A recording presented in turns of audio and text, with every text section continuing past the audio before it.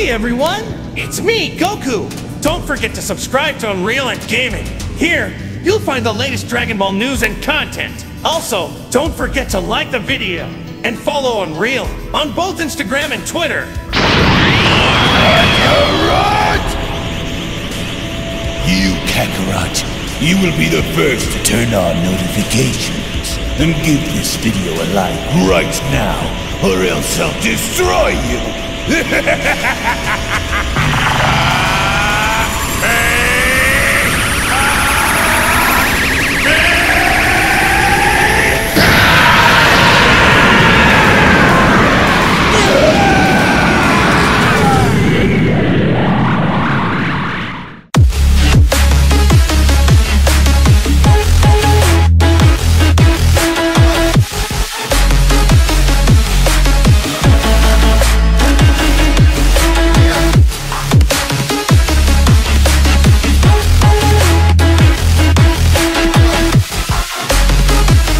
With a new god of destruction born within Universe 14, as the Venerable Heir had now taken up the mantle in becoming Universe 14's lead opposition against our heroes, as the new god of destruction now takes aim in going against our heroes by targeting each and every specific universe that is going to be directly opposing the Grand Priestess. As with Amaron now looking to become one of the biggest threats to our heroes, the million-dollar question now moving forward is how far will Amaron go as being the next destroyer, to go as far as to influence other universes by joining him, and will our heroes just so happen to come across him, and if they do, how will they fare up against the newly born god of destruction of Universe 14? Now, before we dive any further into this video, if you are new to the channel and of course have a love and passion for all things Dragon Ball related, including its manga, anime, video games, fan animations, fan mangas, and more, in which would also like to be kept up to date with everything in regards to the Dragon Ball Super manga, the Dragon Ball Super anime, Dragon Ball video games, and any and all additional content within the Dragon Ball universe, then I do encourage you guys to head on over and smash that subscribe button and turn on all notifications by clicking on the bell icon to always be notified whenever a brand new video is posted onto the channel, as well as giving this video a big thumbs up by slapping that like button down below if you guys are simply excited to see what the future holds for the Dragon Ball franchise. And with all that being said, I want to thank you all so much for your time, thank you all so much for supporting the channel, and now let's dive straight into the video.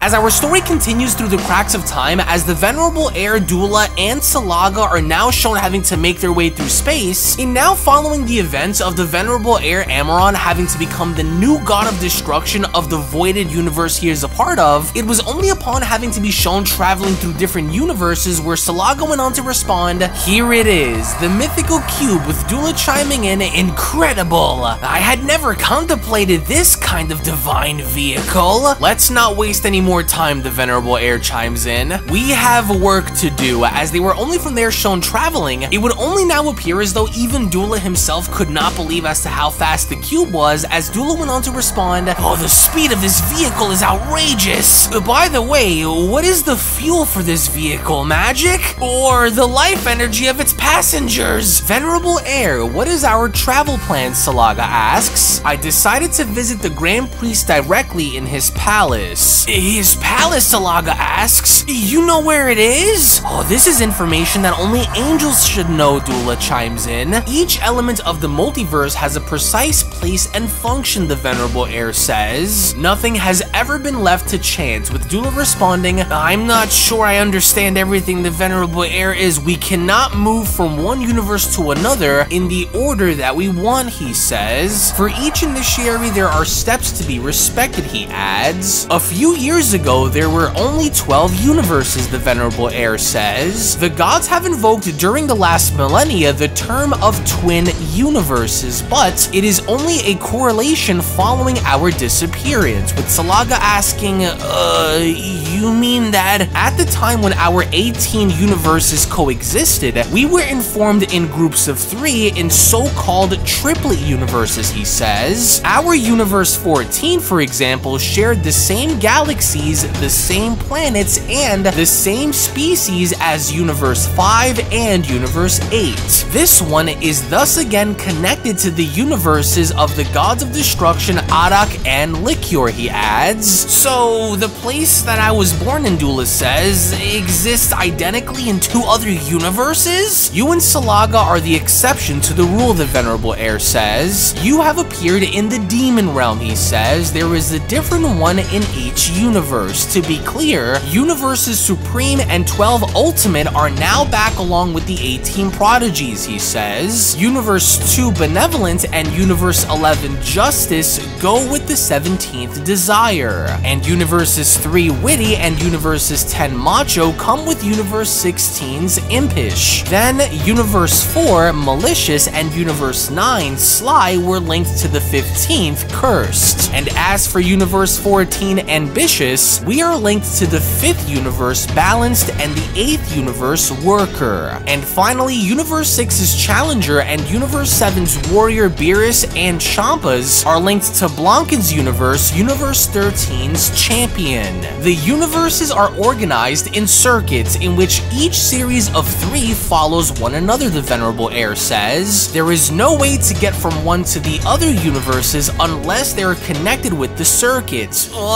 That's incredible, Dula says. Getting back to our adventure, the Venerable Heir says, we are currently in between Universes 8 and Universes 6. Zeres told me that at the end of his message, that the Grand Minister's palace is in an isolated place, accessible only by the passing through special portals in a defined order. This one changes every 100 years, and Zeres shared with me the current configuration that one must follow in order to get to the palace. The first portal to pass in is in Universe 4, he says. The journey will be rather long, even on the border of the cube, but to get there we must cross 5 universes in total. Though once arrived, he says, the portals will be significant shortcuts, with Salaga responding, so let's optimize our trip by taking advantage of the stops to warn about the presence of the new Gods of Destruction of Universe 4. Yeah, let's show them that our universe is not easy to take over, Dula says. As we only then finally see how the Venerable Heir, Dula, and Salaga had now finally arrived in Universe 4, we just so happen to from that point see how the citizens of an unknown planet have now began to witness the unexpected arrival of said individuals, as Dula from that point on went on to project himself through a hologram and having to inform the citizens, ladies and gentlemen, kneel now, for we have finally come. I present to you the one and the only, the great,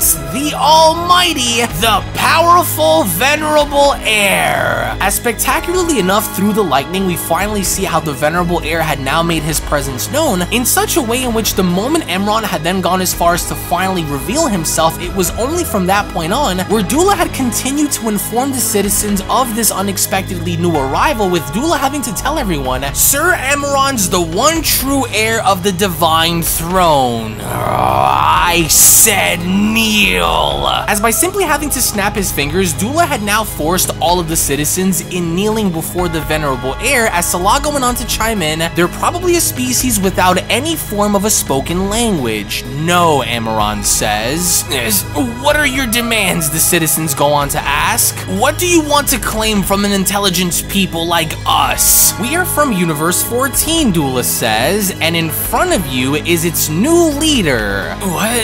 2 years ago at the Tournament of Power, they explained to us that there were only 12 universes, and you're now saying that you are from the 14th? Does this have anything to do with the Grand Minister's call from months ago? Because otherwise, whoever you are, the Universe 14 warriors say, you're not welcomed here in our domain. So, they are aware of what's coming, Dula says. Aw, and here I was aching to toy with them. They looked so fun to play with, those little chicken legs of theirs. You haven't done anything that would be an offense to us yet, Salaga adds, but we feel generous today. Allow us to forgive you by kneeling before us right now. Sadly for you, the Universe 4 warriors respond, I am actually the most stubborn being in this universe, so there is no way of reasoning with you, Amaron responds, as we only from there now see how each of the Universe 4's mightiest warriors now began to power up. It was was only from there where Dula began to smile in responding, "It's just like attacking a bird's band whose mother is coming to protect. There is no way a god of destruction could lower himself to such a pitiful level," Salaga says. Okay, god of destruction? Holy, his level of divine ki is probably way beyond our comprehension. Aw, dear Air, Dula says, "Give us 2 minutes, just the time needed to teach them the errors of their ways to never do this again."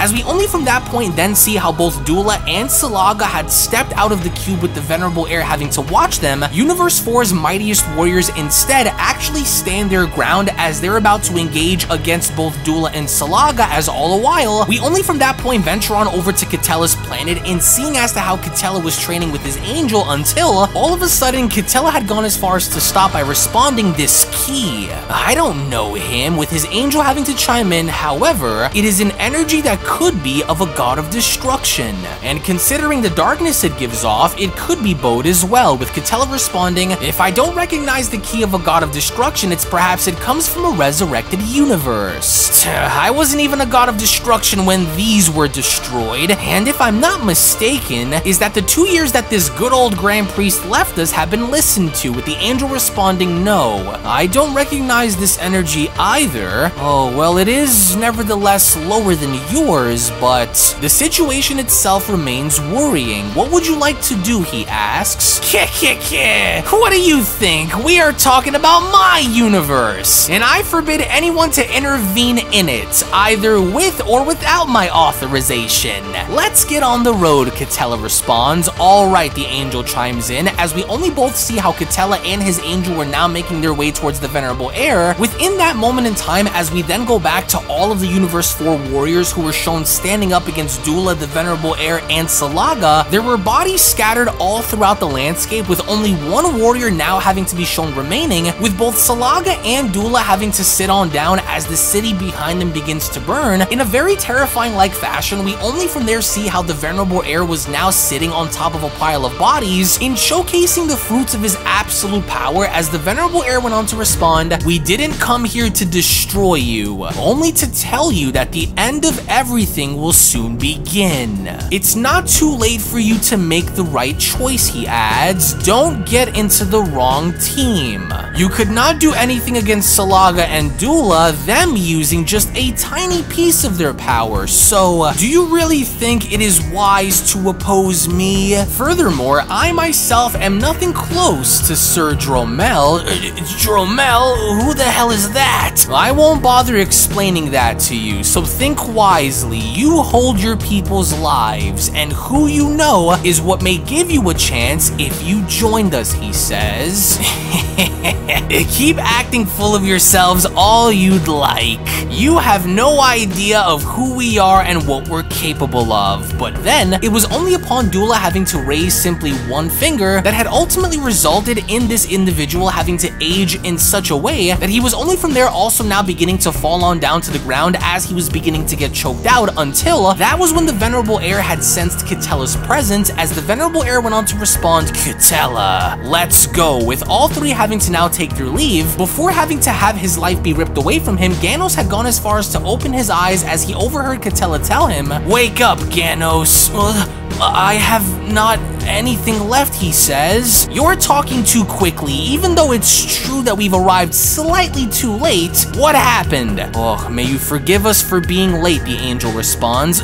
Chapel, hop!" "Oh, they seem to be in advance. Do you think we can get there before them?" Catella asks. "Oh, it won't be easy," Catella's angel responds, knowing that they're in a cube, but seeing as to where they're going, I think they are aiming for a specific portal.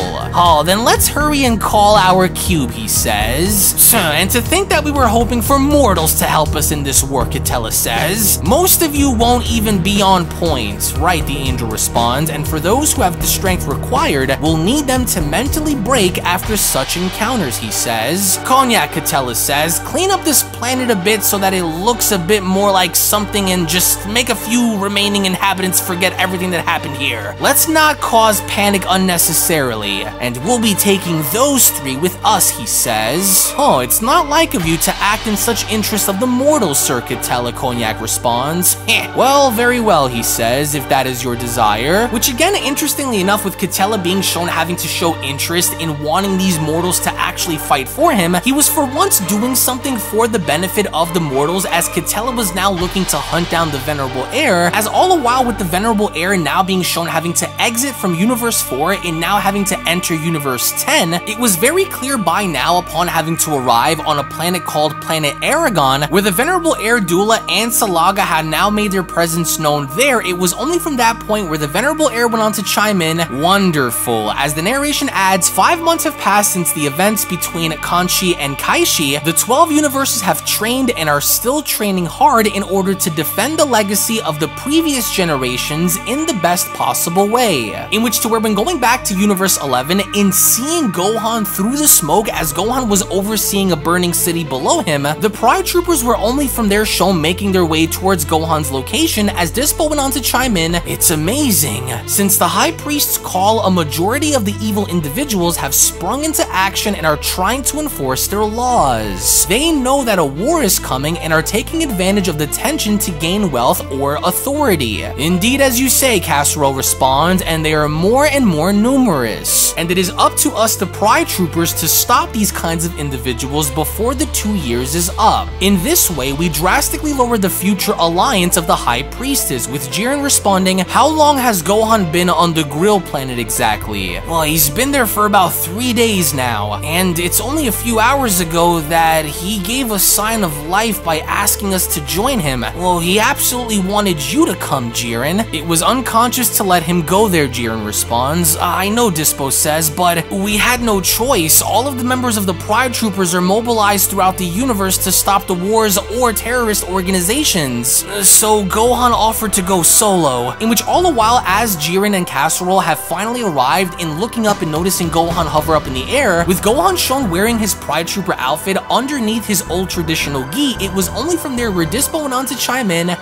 look at him. In just 5 months he looks unrecognizable. Did you seriously think it would come to this when he came to meet us? The only reason why I agreed to give him a test was to pay off our debt to Universe 7, and today I am happy that he is one of my brothers, Jiren says. The planet Grill is now cleaned up, Gohan responds, as you've asked me to do, General Casserole. Indeed, Casserole responds. I didn't think that you would stop an army in only 3 days, but you know as well as I do that it wasn't useful to let them all live, right? It was a wanted organization for several months now. Its members are each responsible for many deaths and accidents. This kind of guest does not deserve to be spared. I understand your point of view, Gohan responds, and I'm sorry I didn't accomplish my mission as you would have liked, but if the Earth had taught me anything, it's that our enemies of today can change and become our greatest allies in time. Be careful not to get too lost in your gummy bear world of yours, friend, but thank you. As Jiren went on to ask, Gohan, why have you summoned me? With Gohan responding, I have been with you for 5 months now, and my goal is gradually taking shape thanks to you in particular, he says. As we only from there see a flashback of the Gohan when he originally had joined the Pride Troopers and being offered a chance in growing with them. This was exactly Gohan's goal from the very beginning, is to get stronger as a means of working alongside with the Pride Troopers, as it was during the middle of his flashback where a resurrected Belmod went on to respond, what is so interesting about K? See you, my potential was awakened by the old Kaioshin of our universe many years ago, Gohan says, so I somehow get my power today indirectly from the Kaioshin, and when I came out with Dispo from the fighting surface, I later asked Shin who K really was because, well, I didn't really know about them, as if the Kaioshin were connected to me since I was in their world, so I feel their energies and their potential. As Margarita went on to chime in, the world of the Kaioshin is not a place like any other, she adds, and a few mortals have ever set foot in it. You officially wore the Kaioshin outfit and the Potaras that Kibito had made you into a Kaioshin apprentice at the time. This should give you some of the answers on many points, she says. From exactly what information did your Kaioshin tell you about K, Jiren asks, as Gohan went on to respond, well, he explained to me that the Kaioshins first appear as golden fruits, but that on the whole of the golden fruits which existed, K was a fruit 2 to 3 times bigger than the others, he says, which also explains explains why K has such an intense ki compared to his fellow fruits. In any case, K is nothing like the other creator gods that you and I know. Am I wrong? Oh, he knows what he's talking about, Belmod says. What does he have in mind? Indeed, he possesses powers that his colleagues will never possess in their lifetime, Belmod says. What do you think? With Gohan responding, and for some reason that this abstract to me only feels like when I awaken my potential, and I feel a discomfort in my belly as though something is partially unlocked. And of course, basically referencing that there's more to Gohan's power than meets the eye, as it was only from there where Margarita went on to chime in, anyway, it must be the logical consequence of trusting a perverse Kaioshin who, more so over, has assimilated an unreliable witch. And from what I can see in you, she adds, your potential is far from being half awoken. Moreover, you seem to have a link with several people, she says. A Saiyan father, an Earth mother, a potential released by a Namek, and a second time by a god of creation. The conditions are met for your total awakening to be a success, which in hindsight basically means that there is much more to Gohan's power than meets the eye right now, as this entire time Gohan had only been using a partially unlocked portion of his true power, as it was only towards the end where Gohan went on to acknowledge Jiren by asking Jiren, I wanted to ask you a service. Since my childhood, there was not a single enemy ever faced and fought by my father the way you did at the Tournament of Power. Even during your fights assisted by Frieza and Android 17, you kept being better in all of the aspects mentioned, which there is no doubt that you are extraordinary. As with Jiren having to oversee this and basically now understanding that Gohan is calling Jiren out to a fight, it was only from that point where Jiren went on to respond, in addition to his innate abilities and ease for fights. In addition to his innate abilities and ease for fights, I feel from him this look and this aura are amazing, with Gohan responding, fight me with all of your power. Waiting for K coming, I will knock at my limits starting now. So different than his father's, as it was only right then and there where Dragon Ball Kakumei manga chapter number 12 then finally comes to a close. Now, one of my biggest criticisms for this manga chapter was the innate dialogue that went alongside with this chapter, as I felt like what really lacked in this chapter was the dialogue in having everything be translated the proper way, even though the team was essentially rushed in having to do so. The biggest takeaway of this manga chapter for me was the way the dialogue was portrayed. However, I absolutely loved how Gohan now actually grew into his own, and even now going as far as to challenge Jiren to a fight, in understanding the fact that Jiren was one of the only ones to have pushed Goku along with everyone else the way he did during the Tournament of Power in such a way that Gohan kind of feels as though now Jiren is the best suitable candidate in helping Gohan now do the same as Goku did during the tournament. So what better training partner for Gohan to have than one of the strongest warriors, if not the most powerful warrior within the multiverse right now, having to further aid and embed him in unlocking more of his true inner power. So again, I want to go ahead and get your thoughts down in the comment section below in regards to the Venerable Heir and the way he just so happens to maliciously move through universes in wanting to recruit as many people as he possibly can, in getting them to join his side versus being the opposition. So again, thank you all so much for watching. Thank you all so very much for your time. To where if of course you guys enjoyed, then be sure to head on down below and give this video a big fat thumbs up by smashing that like button. Also, if you just so happen to be new to the channel and of course love Dragon Ball and anime, then I do encourage you guys to go on over and smash that subscribe button and turn on all notifications by clicking on the bell icon. That way you guys never miss a single video that is posted onto the channel. Tune back in for more, and I'll be seeing each and every single one of you down in the comment section below and in the next video. Take it easy, everybody, and have a great day. Peace. Hello. Did you know that you can stay up to date with the latest Dragon Ball content by simply subscribing to UnrealEntGaming? Also, don't forget to follow on these social media platforms, you sexy son of a bitch. Roshi. Silent Cell, me and the fans are having a moment. That's right. I know what you want. Extra long, thick Dragon Ball content. Quality reviews with flawless editing. Yeah, you'd like that, wouldn't you? You dirty bitch. Roshi, the fuck? God damn it, I need them to subscribe, Cell. And we're demonetized. Yeah, screw it. Let's cut to the video.